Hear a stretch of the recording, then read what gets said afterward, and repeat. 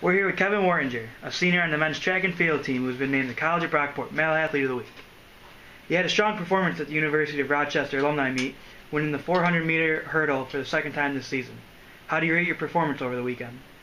I'd say I ran pretty well. I've ran better in the past, so that's definitely what I'm, trying to get back to. With the time, you qualified for the ECAC championships already. Do you have a specific time in mind that you want to reach before then in the event? Well, school record here is 53.56, I think. So definitely trying to hit that. But I'd have ECACs and then hopefully nationals, but that's a whole different thing. So, I'd like to get around 54, 53 to, move on. Has being a physical education major helped your track career in any way since you've been at Brockport? I feel like keeps me focused on sports, I guess. My mind's just always in that, kind of mentality, I guess.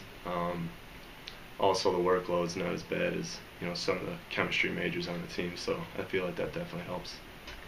A little bit off topic, we've got you quoted as saying, "I would do unforgivable things for Duff's wings." Can you elaborate a little bit more on that? I guess, Duff's wings, if you've never had them, travel to Buffalo. It's worth the drive. Great meal. All right, thank you very much.